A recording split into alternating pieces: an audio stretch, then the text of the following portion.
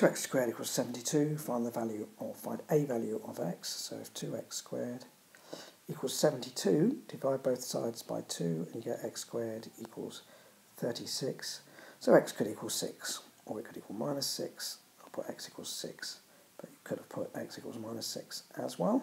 Said give a value, so just give one of them. Right, 72 into prime factors, well 72 equals 8 times 9, which equals 2 times 2 times 2 for the 8, and 3 times 3 for the 9. And that is 72 as a product of prime factors.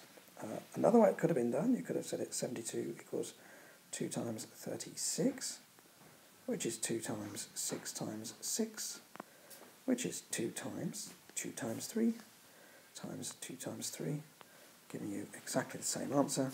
Factors in a different order makes no difference.